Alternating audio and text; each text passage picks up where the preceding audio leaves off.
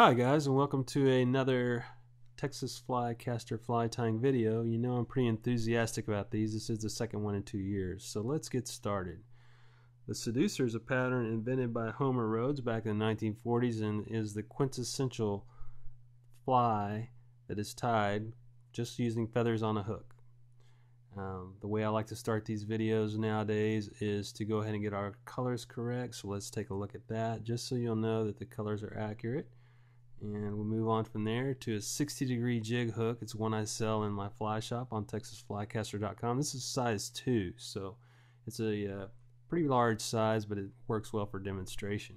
I use that a lot for clouds or minnows too, and guarantees they run hook up. We also have a fluorescent red thread that we'll be using today for the fly. There's an infinite number of colors you can use. Medium bead chain, that's really important, and also another thing you don't find on these flies. That is a stiff hackle there for the tail. It won't foul if you use something really stiff, but you can't use that for the body because it's just too stiff to wrap around. Now we've got some flashabou here that is a thinner cut, but I use only about 3 or 4 of those in making the fly and the tail. There is the body feather right there. It's a lot softer, a lot more flexible, because all you're doing is wrapping around the shank of the hook, so it has to be something really flexible. And for the head, basically we're going with a red cheap hackle there. It's, you know, hen hackle.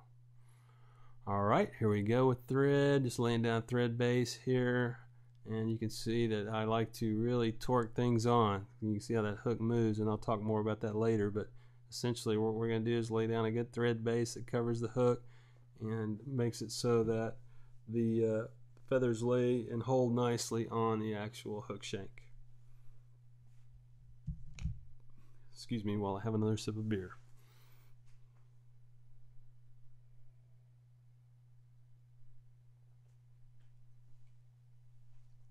I'm going to cut off that little piece of tag end right there. Moving right along, what we're going to do is go back to the front, go ahead and put our bead chain eyes in. And when we do that, the first thing you do when you put bead chain eyes or any kind of eyes on any kind of fly, you want those very first crossovers to be really hard and tight. You can see how the hook, I have to hold the hook just to keep from bending the hook.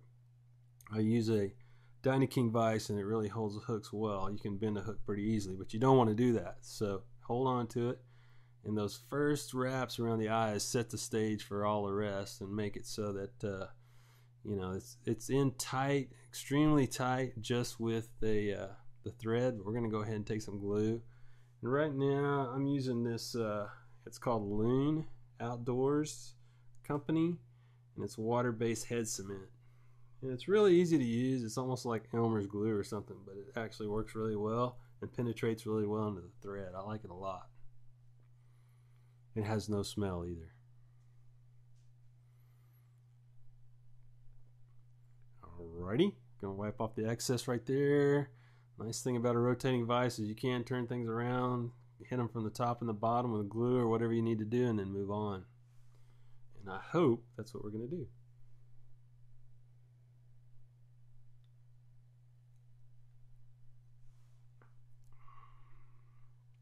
When you're putting in these tail feathers, you want to go ahead and strip away some of that excess feather. That's that soft, kind of downy stuff. And make sure these lay right on top of the hook shank. This is your tying in your tail right here. And you only need 2 feathers, and you just oppose those to each other so they face in towards each other. And that'll keep the feathers from splaying out and being kind of cattywampus. I do tie them where they go the opposite directions when I'm trying to imitate frog pattern, or actually it's just a Seaducer, but it has kind of a frog feel to it, and I'll use those in early spring when the frogs are out. This is a fly that runs really shallow just below the surface, and because of the way it's designed, it has it moves a lot of water. You can see my tail was a little bit low, so I went in there and kind of cinched it up by running one line of thread underneath it and pulling the tail up.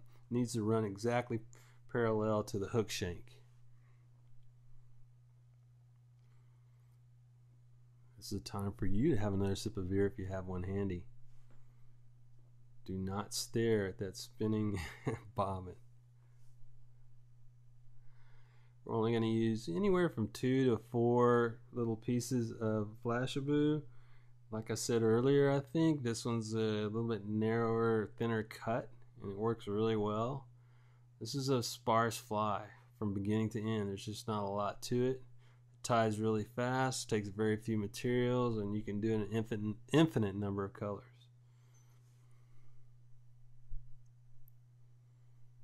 I think when Homer Rhodes designed this, and if you think in terms of the old plugs, they were usually red and white. I think this is really a good basic color to start with if you're tying the Bass Seaducer, just red nose and white body, and give it a go.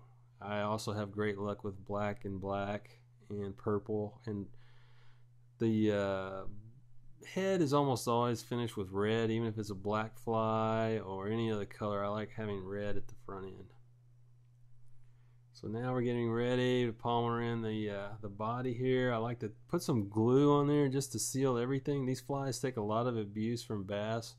It's really kind of almost like an attractor pattern as far as attracting bass, which it's not really hard to attract a bass, but they really go nuts on this fly.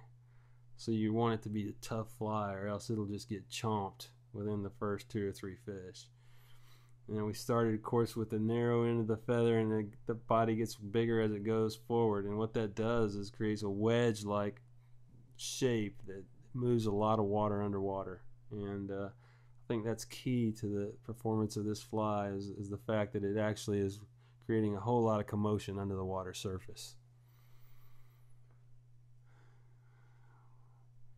So the 2 things so far that make this fly so different are the bead chain eyes and the jig hook, and both of those are really creations that enhance the ability for this fly to run hook side up, and you don't have to start worrying or think about tying in any kind of a weed guard or anything like that. Well, we did our locking in turns with the thread, and now we're going to go ahead and put the red in there. We're almost done with this fly. It's really just about, it's one of the fastest flies you can tie. I'm moving kind of slow here because it's a demonstration, but it's no problem to tie quite a few of these in one sitting, and if you've done it a dozen times, you'll never forget how to do it. As we palmer that over, you just want to stay behind the eyes if you feel like it, but you can also go ahead and palmer all the way to the front if you need to. Just remember to try to avoid letting that thread drop down the bend of that 60-degree shank. Once we get under here, I like to tie this off from the bottom, which is actually going to be the top. We're looking at the bottom of the fly as the fish would see it if he was directly under it. So we do two forward and 2 backs, and that locks it in. Then we're going to cut off the excess and finish the fly.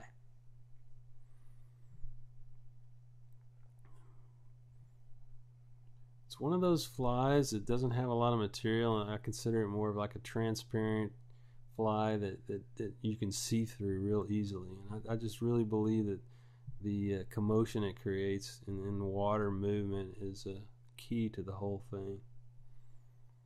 And as we rotate this guy, I think you're going to take a look at it here, and it's going to be rotated around. You want to, if you get a chance, if you got some of that stem of the bead chain sticking out, go ahead and take your finest wire cutters, and see that sticking out right there? Just cut that off, because that can fray your leader, so you don't want that on there. It's on the top right there. There it is, the Bass Seaducer. I hope you enjoy using this fly as much as I have. It's a really effective fly. As always, if you have any questions, comments, or compliments, feel free to contact us at texasflycaster.com.